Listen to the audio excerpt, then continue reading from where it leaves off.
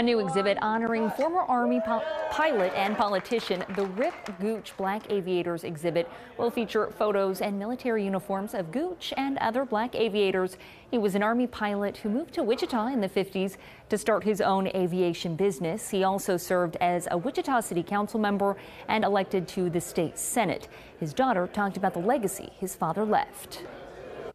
He was very important to him about raising up others in aviation and promoting aviation. He taught and licensed thousands of people to fly here in the Wichita area, as well as helping to bring up other black aviators. The exhibit also pays tribute to Colonel George Boyd, one of the famed Tuskegee Airmen who served in the Air Force for 28 years.